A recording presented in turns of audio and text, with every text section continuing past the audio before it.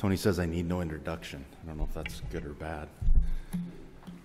Good afternoon, Madam Chair, Commissioners, Secretary Hepler. Afternoon. It's that time of the year where we finished up all of our deer drawings, and we've gotten some questions about how things work, and we had some internal discussions and thought maybe it was a good idea for us to maybe run through this deer drawing procedure and remind you guys, or some of you are going to hear it for the first time, exactly how we do this and how we apply preference. What does landowner preference mean? What are the different options for landowners? Kind of a deer drawing 101, if you will. I've done this several times over the last 10, 12 years. It's always a balance between trying to get into every nook and cranny in detail and not boring you to death. So I don't know that I've landed on the exact combination, but I'll do my best to not bore you to death. Maybe?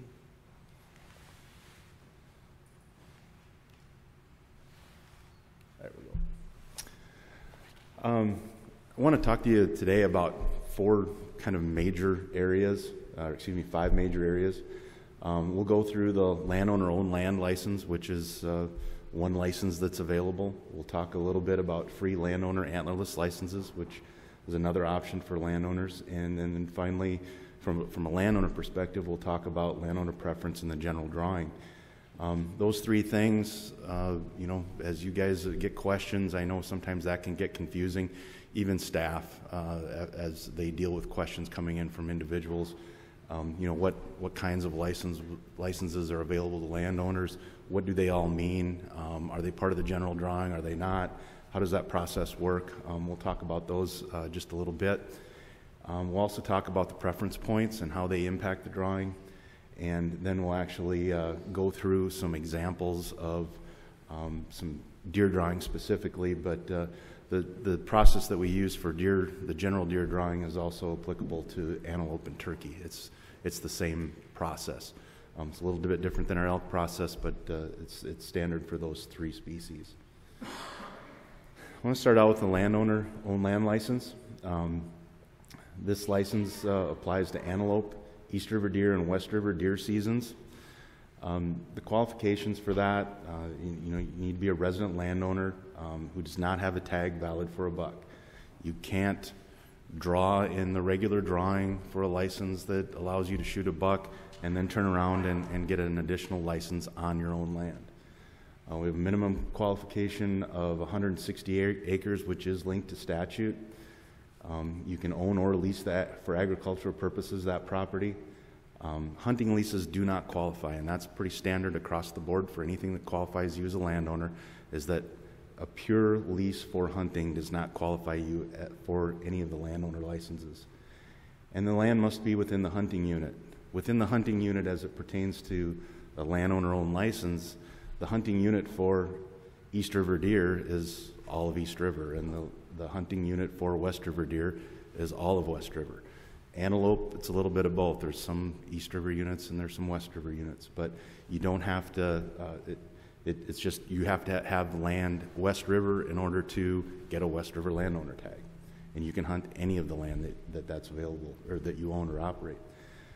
All immediate family members are eligible for the landowner-owned land license. So if you've got yourself, your wife, and 4 kids that are 12 years of age or older, they can all get a license to hunt on your own land. They're unlimited in number. We don't have a quota out there. It's set in statute. It's anybody who qualifies, but only one per person per season. If you own land in East River and West River, you can get a landowner license for each one of those seasons. Licenses are valid on operated property wherever the season is open. So if you cross county boundaries, that doesn't pertain to you. You hunt your own land where it exists within that season. There are 2 options for the landowner-owned land tag. It's a single tag and a double tag. The single is an any deer, and the double tag is an any deer plus an antlerless deer. And these are half-price licenses, and this is all set in statute. The department, the commission, does not have a say in the way that these things are done. This is in statute. And this is not part of the drawing process. So you fill out an application, you send us your application along with the half-price fee, and you are issued a license for you and your immediate family. So that covers the landowner-owned land license. The next landowner license is the free landowner antlerless deer license. This license is valid in some additional seasons, those being archery, muzzleloader, and youth, in addition to the East River and West River seasons. Qualifications are pretty much the same: resident only, minimum 160 acres, your own land. Hunting leases do not qualify. All members of your family can get this license, but the change between the antlerless and the regular own land licenses is that only 2 licenses can be issued per ranch or farm unit. So even though everybody in your family qualifies, you're still only going to get 2 licenses. Those 2 licenses could go to one individual. One licenses could go to husband-wife, one to husband or father-son, whatever that combination is. But you're only going to get 2 of them. Licenses are valid on hunting units which offer a deer license with multiple tags for antlerless deer in the lottery drawing. So this is a change that we've made. Tommy was in this last year, correct? If a hunting unit offers double doe tags in the rifle season during the regular drawing, then you as a landowner are eligible to pick up these free antlerless licenses. So it's kind of where we have those archery antlerless restrictions, where we have those muzzleloader antlerless restrictions. I'm sorry, I'm confusing my 2. It's where we have the multiple tags available in a unit. That's where you can pick up these licenses. They're single tags. There's 2 of them, as I mentioned earlier. And again, there's no drawing required with these 2 licenses. Again, you fill out an application, send it to us, and we will send you those 2 licenses.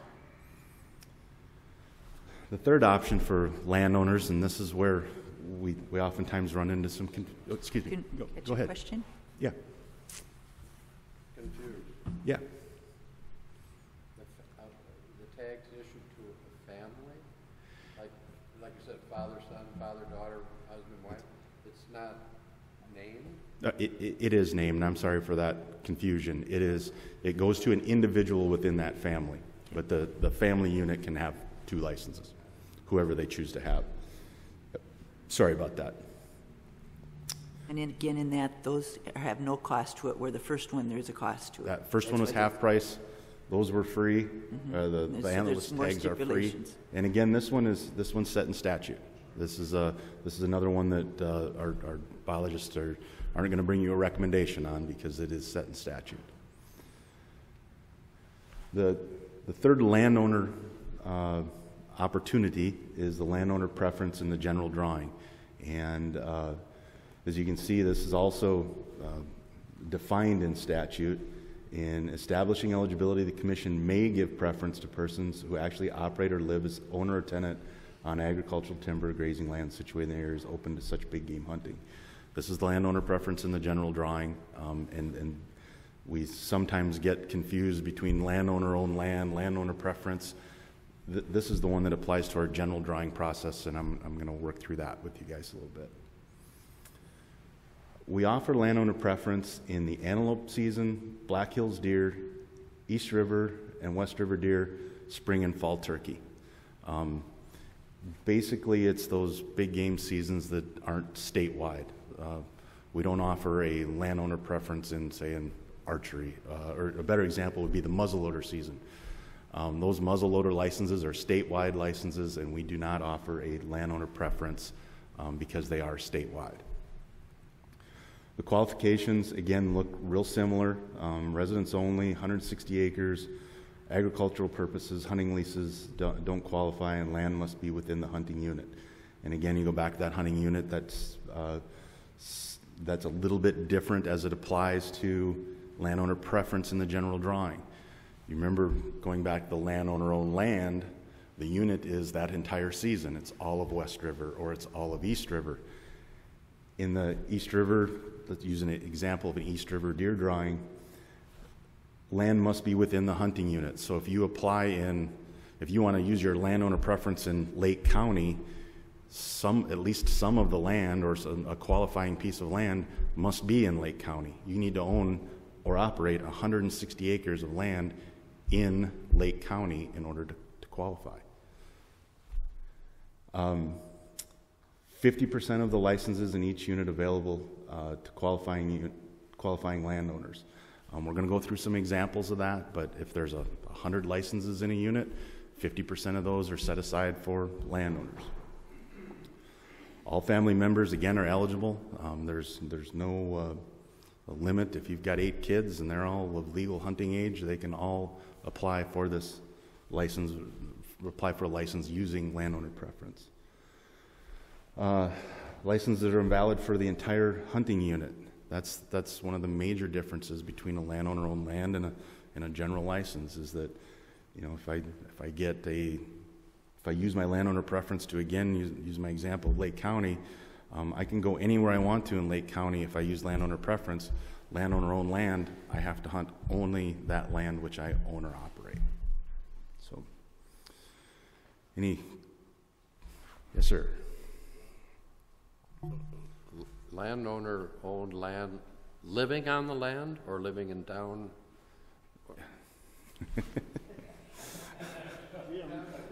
No, I mean...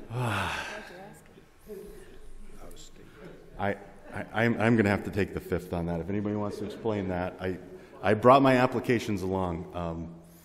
There are different qualifications for those. Is somebody going to bail me out back here? Thanks. They run like rats.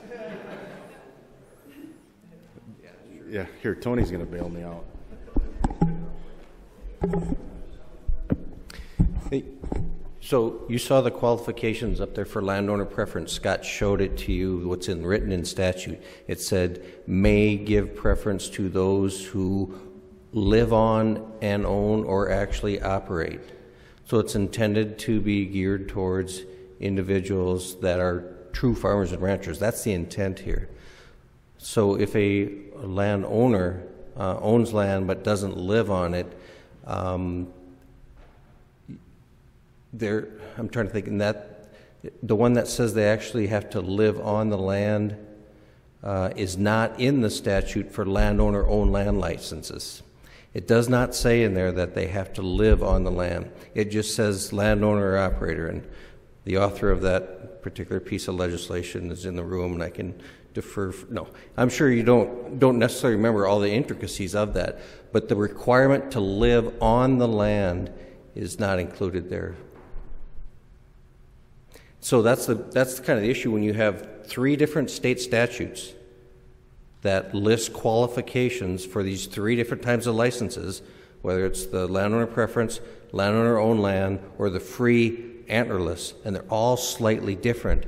It gets challenging sometimes, and that's why Scott, that's why he looked around for a little help with this. And it's not a good situation. I mean, we've struggled with it. We want to try to consolidate it as much as we can, but in essence, if somebody owns land, they essentially get the landowner preferences. Resident landowner, very, very important to point out. You have to be a resident landowner to receive any of these licenses or treatments in the drawings. And the other qualifying factor I guess I would put on there is that when we're talking, 160 acres, we've got a quarter there, right? And let's say that I own the land and Tony farms the land. I rent it out, cash lease to him.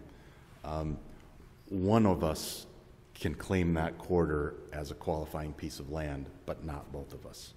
So there's one of us is going to take that opportunity, but we both can't benefit from that. So if we got you confused yet, we're only a couple slides in. there's time to back out. Just to add some confusion, to back up to the free antlerless tags, available only in units where they are offered. Do they have to be left over in the main drawing? Additional tags. If there's doe tags available, all sold out, Right. the landowner can still get a free antlerless tag. Correct. The trigger is that if in Meade County there are double antlerless tags, then free antlerless licenses are available to landowners in Meade County. And those are in addition to anything that is allocated by the department. Those are in statute. The way that it's designed, you will get those licenses if you ask for them.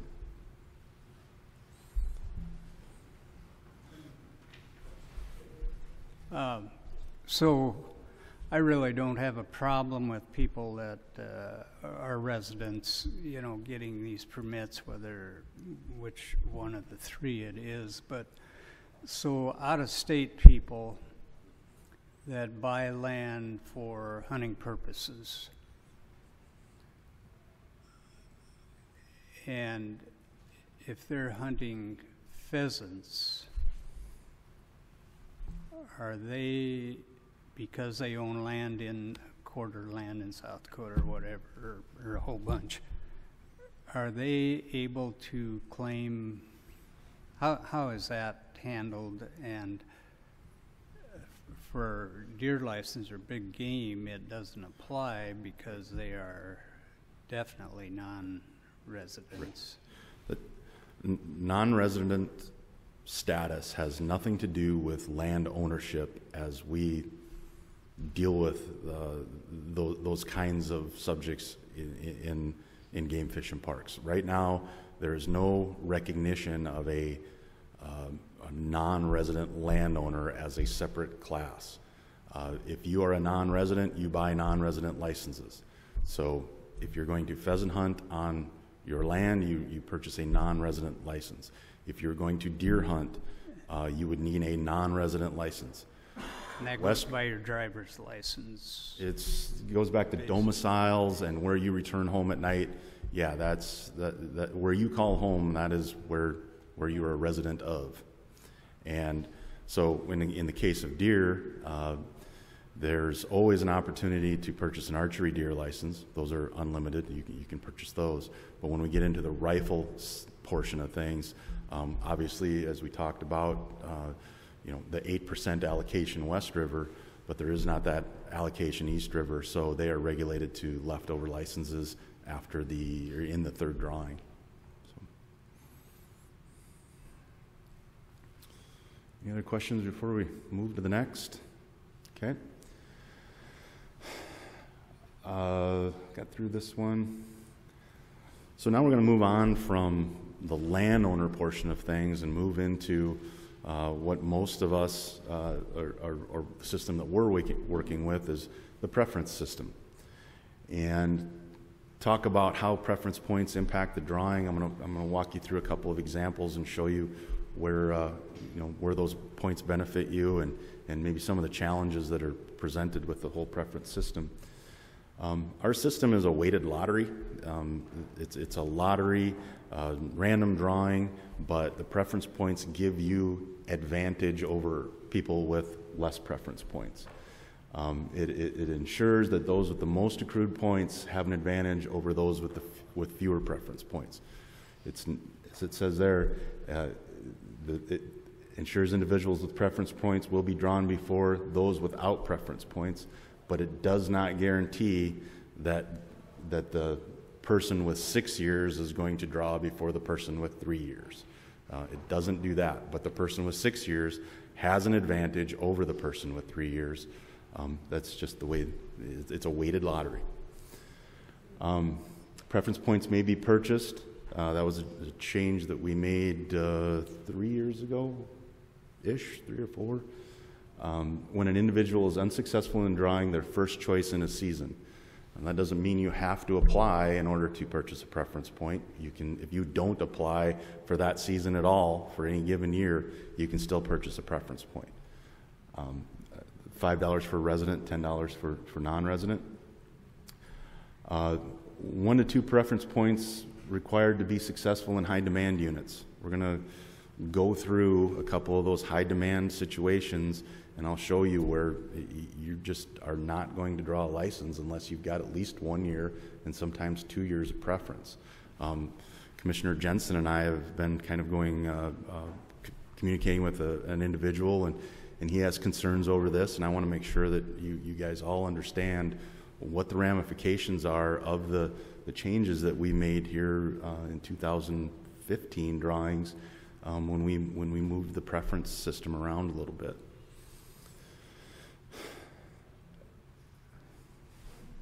How big a revenue source is that? The people that just buy the points. I mean, is that a substantial amount? I'm trying to think of what our revenue is. 180,000 sound like a right number? That sounds a little low, actually. Okay. You know, it used to be where you could purchase the preference point separate from applying for the license, and then in 2012 or 13, I think, is when it changed to where all preference points you had to purchase those. And the number that sticks in my head is around $250,000 for all that together now, what we generate, because we get $5 from residents, $10 from non-residents. And that's the number. Please don't hold me to that, but I'm pretty sure that's close to where it's at. So it is a lot of income. And I have not heard a lot of feedback from the dollar value as far as, you know, whether it's $5 for residents, $10 for non-residents. We've definitely got some feedback from individuals that are not happy about having to purchase the preference point because it was free previously. I can tell you as a person that applies in at least one other state that our fees are substantially lower than others. I know the one I'm familiar with is Antelope in Wyoming, and I believe that's $35 a year for me to purchase a preference point. So, any other questions on preference points? Otherwise, I'm going to move into some examples. We'll get through these and hopefully try not to bog you down here. I want to talk first about the general drawing sequence and how we move through a drawing. I apologize for the small print, but there's a lot of information as we move through our different steps. As I said, you know, we talked about that landowner preference and 50% of licenses being allocated to landowners. So the first step in our process is to allocate 50% of all licenses available to landowners. And we start with the top group. So the top group is the landowner with at least 2 years of preference. I would tell you that this doesn't happen very often, but it's the first category. And if we've got 200 licenses, we're going to say 100 licenses are available to that very first group, landowner with at least 2 years of preference. And we'll allocate, the system draws those licenses out randomly, goes through everybody whose first choice is with landowner preference in that unit, and issues those licenses. If there's any remaining licenses after the 2+ group, then they fall down to the next level. The next level would be any landowner that had at least 1 year of preference. He wasn't successful last year. He's applying in the drawing this year. He's got 1 year preference. And whatever licenses have fallen down out of that first 100 would be available to that group. System spins through, issues the licenses, whatever's left over falls down to number 3, and that's the landowner, just landowner with no preference. That's where 98% of our landowners are going to come into the picture. Is they're going to come in with 0 years of preference, and we're going to go ahead and the system runs its thing and allocates those licenses. And with probably 10 or so exceptions, East River and West River, we're going to satisfy, we're going to be able to fill every landowner license request that we have, landowner preference request that we have. There are, like I said, 10 or so units where we have more landowners that are applying with landowner preferences than the 50% allocation, that it exceeds that supply. Once we've spun through that system and we've got, let's say there's, I'm in one of those 10 units where I've got 105 landowners but only 100 licenses, I'm going to have 5 unsuccessful landowners at that time, and they're going to follow the lightly colored line. They're going to drop all the way down to number 6, which is the general preference. They're going to go into the general drawing with no preference. Going back up, number 4, now we're going to start the drawing process for all of the general public, anybody that applied without landowner preference. We're going to go grab the other half of those licenses, the 50%, and we're going to take that group of licenses and start issuing licenses to the 2+ preference group. And again, I go back to 2015 was the first year that we implemented that. That was a change that we brought forward to the commission and said, hey, here's a way that we think we can get some more licenses into the hands of those individuals who have 3, 4, 5, and 6 years of preference. We're going to create this new group, and that's the 2+. We always used to be at 1 year of preference and above. Now we're at 2 years of preference and above, and that's where we start. So we do the same steps. 4, 5, and 6 are exactly the same as they are above in the landowner process. You have your licenses, you match it up with however many applications you have. If you have more licenses than you have applications, then those licenses fall down to the next group, and they fall down to the next group, and we just keep going until we're done. And we go through every first choice that we've got. Say if we've got 700 first choices in Minnehaha County, we're going to spin through every one of those, and we're going to issue the first. If we've got 500 licenses, we're going to issue 500, and then we're going to have 200 that aren't successful. And they're actually going to drop down to number 7. That's where we get into our second choice option. You can put in 2 choices. And once we've gone down to number 7, if we've got licenses that are left over, we go through all of those second choices. We do a random drawing, and we issue the licenses that are left over until we run out. And again, when I say we, this is Sean Eide pushing a button. This isn't us drawing tickets out of a hat or anything like that. When we get down to the second choice, that doesn't affect if you draw one of those licenses as a second choice, it doesn't affect your preference. Whereas any of those, if you drew a license in steps 1 through 6, at the end of the year, we're going to sweep your preference and you're going to start over at 0 next year. But if you draw a license as a second choice, then you retain your preference and you have the ability to purchase another preference point for the following year. Scott, can I ask a question? Yes, sir. In addition to the other person that you made reference to, that I had ongoing discussions with a rancher in the middle part of the hills, and Mike can help me because I talked with Mike, and I'm not sure I'm going to articulate what his issue was, but so on the application there was first choice and then there was second choice, landowner, and he didn't get his first choice, so he then went to the second choice, but his landowner preference didn't apply for his second choice, and that's where the rub came, and I don't think he got a license either under choice 1 or choice 2, which he didn't think was right, and he didn't think it's clearly stated that on the application. Mike, you got it right, Gary. Okay. And so he thought the department was interpreting the application wrong. He interpreted it a different way. And I'm thinking that he thought his landowner preference should apply for second choice, or should be triggered for this second choice, but it wasn't. So he didn't get either one.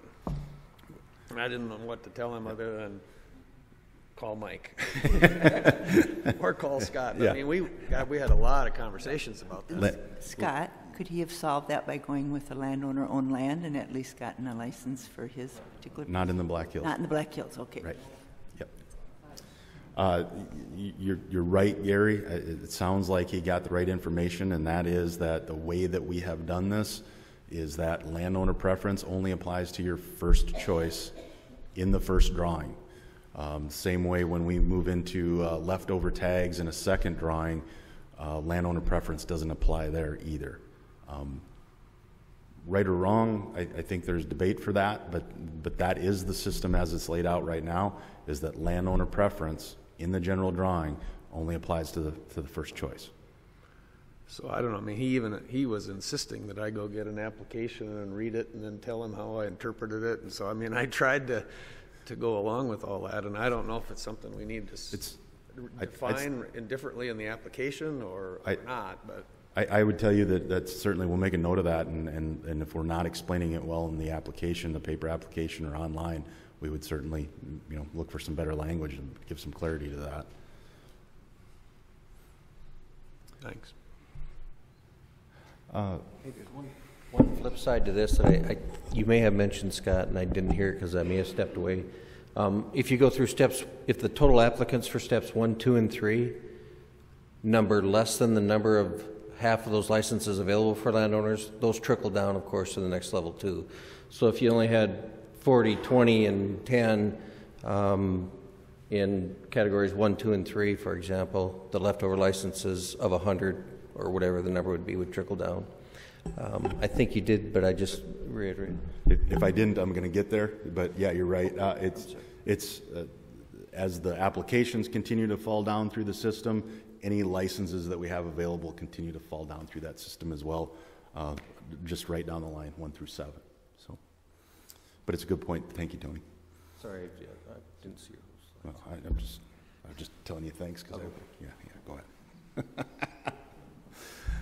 So I've got 4 examples here that's kind of going to wrap this up and hopefully give you some visuals on how this thing actually works, and hopefully you'll be able to follow my logic here. I'm going to start with like the least demand unit, where it's kind of easy and we issue a bunch of licenses and all of the folks that apply on that license are happy, to down at the end where we have a really high demand unit and we likely are not going to be able to meet all that demand in the near future, and that's probably where these discussions come in with individuals that think we need to modify our system in some way. I'm going to start with West Sully County. As you can see here, we've got a landowner preference pool. Each one of these are those pools that we talked about. The landowner 0+ preference pool, and again, this is West Sully County, but this is for a whitetail license. This is not for an any deer license. The any deer license in Sully County is going to look completely different than what a whitetail license is, because a whitetail license, there's not as much demand as there is anytime we have a mule deer or an any deer license, which allows a mule deer to be taken. So you can see we've got 125 licenses that are available to this group. That tells me that we've got 250 of these licenses that are available in the whole unit. We're going to take 50% of them, we're going to apply them to the landowners. But since there isn't a lot of demand for this, we don't have a landowner that's got any preference. No landowners applied with preference. We only had 8 applications from landowners that wanted a whitetail license in West Sully County. So we spin through that process. Obviously, we've got more supply than we've got demand. So at the end of that process, we've got 117 licenses remaining out of the 125 that are allocated to that group. So as Tony mentioned earlier, we take that 117 licenses and we add it to the next 50%, which is an additional 125 licenses, and we end up with 242 licenses that are available to the general non-landowners with at least 2 years of preference. And you can see we had 10 of those individuals. Obviously, we've got more licenses than we've got applications, so each one of those 10 is going to be successful. Leaves us with remaining licenses of 232. We fall down to the next group, 232 licenses, 36 applications. You can do the math here. What happens here is that ultimately we have 196 licenses available for people that don't have any years of preference. We've got 202 applications.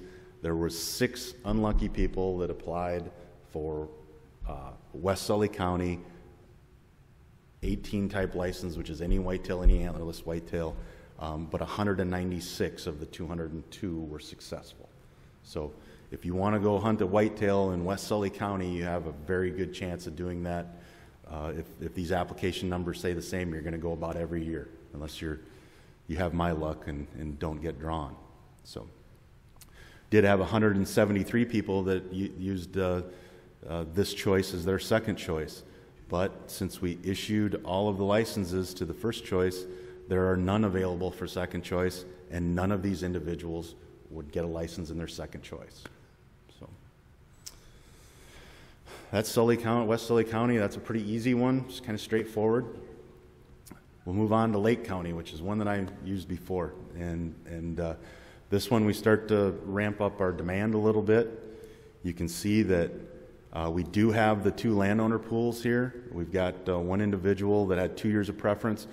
Likely this is someone who just became a landowner or bought a preference point and didn't apply, because as you can see, we're meeting most of the demand for landowners. So that's kind of an outlier, but it does create the category because we had a landowner that had 2 years of preference.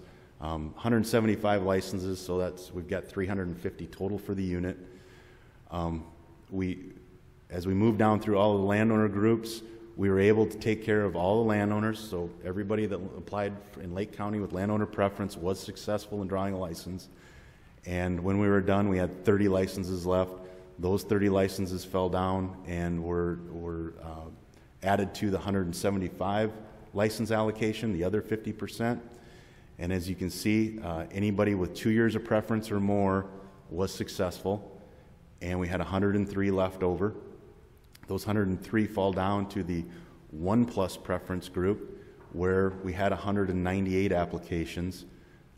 So we had, about half of those individuals with 1 year of preference were successful. If things all stay the same, all those individuals are going to draw the next year, if everything stays the same. But you can see that we're starting to ramp up our demand a little bit, and now we don't have anybody with 0 years of preference. We got about half of the people with 1 year of preference that are drawing, and everybody with 2 years or more is drawing. Third example, and this one we're going to jump out West River and talk about Butte County. And Commissioner Jensen, this is one of the units that we were discussing. You can see, and this is kind of the way West River deer drawings work, the landowner demand, even though this is a high demand unit, the landowner demand, we can still meet that in most cases. So in Butte County, we've got an any deer license, just a single tag. We've got 150 total available for the unit, so 75 are going to go to landowners. We had one individual who had a preference, and he was successful. We had 58 landowners that applied for 74 licenses. We got all those folks taken care of. And we have 16 left over from the landowner preference group. Those 16 are going to fall down here. We've got 91 licenses that are available to the general public. And the general public with 2 years of preference or more. And we've got 149 individuals out there that had at least 2 years of preference. Well, we're going to have roughly 58 individuals that had 2 years of preference that were unsuccessful in this drawing. And there was, doing the math here, about 180 or so, because so anybody that didn't have 2 years of preference or more was unsuccessful. And this is where we got into this conversation, Commissioner Jensen and I and an individual. Basically, unless you had 2 years of preference, you had no chance of drawing a license in this unit. If you put it in as your first choice, you weren't going to draw. And that is the change that I talked about earlier and that we made in 2015, was to create this extra preference layer. We used to be here, so we would have had 91 licenses available for about 270 individuals, and anybody with 1 year of preference or more would have been able to draw. And now we've kind of ramped that up and increased the qualifications, and you need at least 2 years to draw in this unit. And his argument as a dad was that his daughter wouldn't be able to get a tag or a license for 1 year or 2 years, and so he was saying if we're out to try to encourage young people to hunt, where this isn't doing that. I mean, that was his main point, but then he was talking about buck versus any deer, and then it got a little more confusing, but that was his main point, right? Yes, and actually, His suggestion was that we should open this wide up and it should be a lottery, that we wouldn't have these preference groups. He actually wanted us to go back even further the other way than where we were previously, and we would take these 91 licenses and anybody would have a chance to draw, whether that be with 0 years of preference, 1 or 2. And we actually just went the other way 2 years ago and said we're going to give more advantage to those individuals that have at least 2 years of preference. That came out of the deer survey that we did in 2014, and one of the things that we had to go on in that survey was that people said give a little more weight to the preference points, and this was one of the ways that we could have done that, and this is the way that we chose to do it. But it creates this situation where you basically have to have 2 years of preference, at least in Butte County right now with the number of deer licenses that we've got available for any deer tag. It's going to take you 2 years to draw, 2 years of preference in order to be eligible to draw. But he could go back and buy a license on his own. If he was a landowner, he would have that opportunity. The other suggestion, I guess, that I threw out to this individual is he was not so concerned about his opportunity as he was his daughter's, and his daughter already had a youth tag, so it wasn't that she wasn't going to go deer hunting. She was going to get that opportunity. The issue became access to any deer license. So the opportunity to shoot a mule deer buck is what we were talking about. And through our conversations, I hope I made that clear that was what the issue was. Not can I go deer hunting, but can I go hunting for a mule deer buck? And then there was a related issue that we talked about because he wanted to know what can I do to try to change the system. Right. And it's really not an administrative rule, but I told him then that if he wanted to pursue it, he could submit a petition, and then we would go through our standard petition process, although it really doesn't fit that, and we told him that. So I don't know what he's going to do, if anything, but because it's more an administrative thing right. than it is a commission thing. And I think when we sum things up, we can kind of get to what we're talking about just a little bit. But right, and I've got a comment that about that same time, I get a question the opposite way. How could someone with 0 get one when someone with 2 didn't? And then we clarified that for him, so we have both sides that want it. Exactly. So. Yes. Got one more example, and then I'll wrap up and hopefully finish up with a couple of comments here. Harding County Limited Access Unit. This is the Slim Buttes unit up in Harding County. 4 or 5 years ago, whatever that was, we created this. It's all the Slim Buttes. It's all public land. There is no landowner preference in that unit, just because there's no private land in that unit. It's all public land. And this has been a very popular unit for us. We've only got 125 licenses. As you can see, we've got 364 applicants this year with at least 2 years of preference and only 125 licenses. So all of the licenses went to those individuals. You can see as we start moving down through the numbers here, there's a lot of demand for this unit. It's, I think, one of the highest satisfaction units that we've got in all of our deer hunting units. It's popular, but it is very hard to draw a license. If you look, the graphic at the bottom, the 865 number, that's the number of years of preference that in each category. The next column is the number of people that were successful, and on the right is the number of applicants that we had for each one of those categories. So we had one individual who applied with 8 years of preference, and that individual was successful. We had 6 individuals that applied with 5, and 5 were successful. 21 with 5 years of preference and 9 successful. I won't read all those to you, but you can see that there's a lot of demand and there's a lot of preference that's stacking up in that individual unit. But what doesn't happen, and that goes back to what your point was, Commissioner Peterson, is that we don't have anybody with 0 years of preference or 1 year of preference drawing. We do have 41 out of the 172 individuals with 2 years of preference that drew. Now, if we were to go back to our old system, where we would have started with 1 year of preference and moved that up, I can guarantee you that out of those 204 individuals, there'd have been quite a few of them that would have drawn a license, while we had several more up here that would have been unsuccessful at the same time. So, final slide. What do we know? Landowners have several options to obtain deer licenses, including the guaranteed licenses on their own land and unit-wide licenses in the general drawing. The current draw process is intended to reduce the number of applicants with 2 years of preference and places greater weight on those applications. We made that change, as I've said a couple of times. We made it to when we did the drawings in 2015. That was based on the information that we got out of the 2014 survey.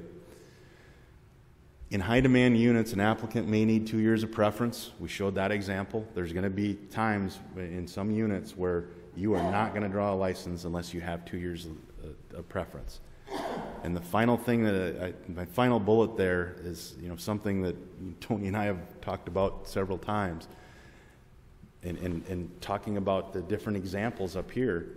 Whenever you give an advantage to a group, it comes at the expense of another group. There is, you can't, if you've got 250 licenses and you're going to give somebody some advantage to draw those licenses, somebody else got to pay for it somewhere along the way. And when we have different individuals that come forward and say, well, I think you should do it this way, yeah, we can do it that way, but someone has to pay the price for that, because we've got in any given year, we've got a finite number of licenses that are available in a unit. And we can't make that if we've got 500 applicants and 250 licenses, if we give somebody a bigger share, it comes at the expense of somebody else. There's no way to equal this thing out. So I think that's my point, is there are different ways that we can apply this preference. We could go back to 1 year preference group. We could do as has been suggested, go back to 0. We can use some sort of multiplier on preference. Different states do it different ways. There is no magic bullet here. If we adopt some new form of applying preference and give someone an advantage, it comes at the expense of someone else. And I think that is my main point of all this, is that we have a system. I'm not going to tell you that it's without flaws. I mean, every system has them. But what I will tell you is that we apply it fairly to each individual, but each individual's view of fair is a little bit different. And if I draw a license, I really think it works great, and if I don't, that whole system is not worth a darn. So, remind me about the youth licenses. Can you get one if you're a youth no matter what, so that really isn't the issue? Right. It's just that you won't get a buck necessarily. Correct. Yep. Youth licenses are antlerless deer licenses. Okay.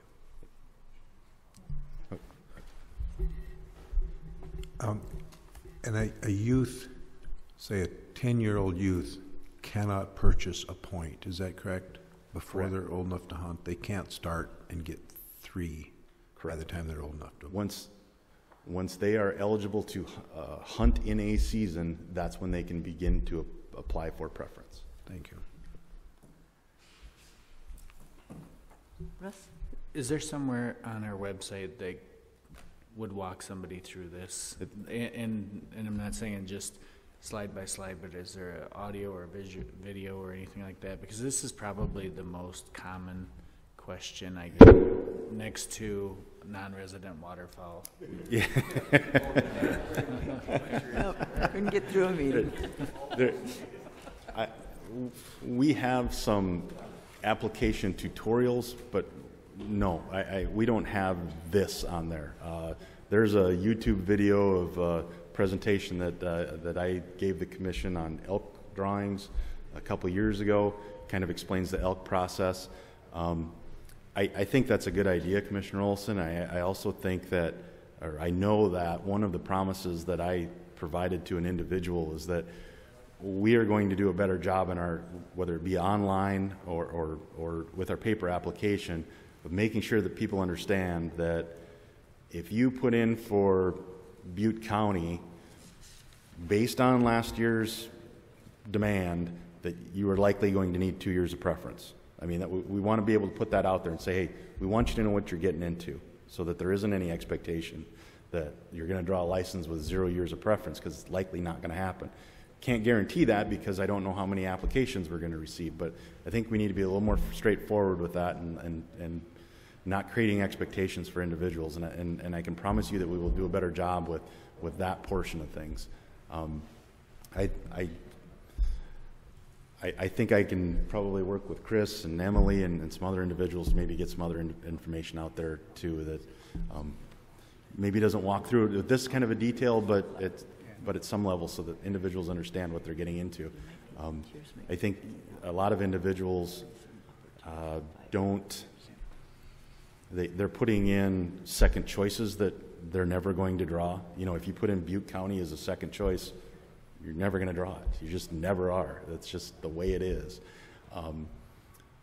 Another problem area I see is Black Hills deer. We have individuals that apply for any deer licenses in the Black Hills, and they've got 6, 7, 8, up to 10 years of preference, where if they want to go deer hunting in the Black Hills, a whitetail license is about an every other year deal, just about guaranteed every other year. Sometimes you can draw them 2 out of 3. So I think it's an information thing that we need to get better at, and I would agree with that. And as I said, as I talk to that individual, we will do a better job with it. Okay. Any other questions? I did have a Tony. follow-up to that question that Commissioner Spies asked. Chris Peterson was able to dig out those numbers on revenue generated from preference points. Last year it was $210,000 for $220 for residents, $90,000 for non-residents. So a total of $310,000 generated last year. You know, what's surprising to me, and some people it's new, and some may not like it, but we still have people that are applying for, I'm not sure, Butte County, some of these counties where you have to have preference points before you're going to draw, and they refuse to pay $5 for that point. I mean, eventually you got to have some points, and we try to convey that to them, that those points are really important, but it's not the money, it's the principle, and it's growing. I mean, people are growing more accustomed to having to spend that $5 on a preference point. But as you can see, if you don't have them, you're not going deer hunting. So does the elk process just have more layers in there? Yeah, if you got another hour, we'll go through that. We can quick go through that. Yeah. I'll send you the YouTube link. No, it is different, and we'd be glad to bring that. We'll plan on bringing that to you next spring when we talk about elk again. Okay. Go through the elk drawing process, because we are currently in the process of reviewing the eligibility for landowner preference for elk drawings, and so it's likely that we'll be in front of you here very soon talking about that eligibility requirement there and possibly some changes to that. Sure. Oh, good. The work group, the deer management work group, is looking at and revising, or? We've talked about it, but we haven't gone through it in depth. It's been more the conversations that revolve more around the allocation part, not necessarily the Didn't we send out a survey a couple years ago and asked all that, and there was quite a bit of agreement that? Yeah, that's that 2014 survey that we talked about. Their process was okay. I think I might get my numbers wrong, and Cindy will throw things at me, but it was somewhere around 70% of the individuals wanted to do something that allowed them more opportunity to draw their preferred deer licenses every year, but they weren't willing to give up any opportunity to do it. They still wanted it to work the same way. They just wanted more licenses every year. Yeah. And as I said before, they agreed with the not process. possible. Just could I get, they agreed with the process. Yep. Okay. Very good presentation, and by tomorrow I won't remember how to explain it, but today I got it. Just give us a call. We'll remind you. Yeah, and you guys always do help when someone, and usually a clarification can be made, and then they realize why something turned out as it did too. So Thanks so much, and we'll adjourn till tomorrow morning at Thank 8 you. o'clock.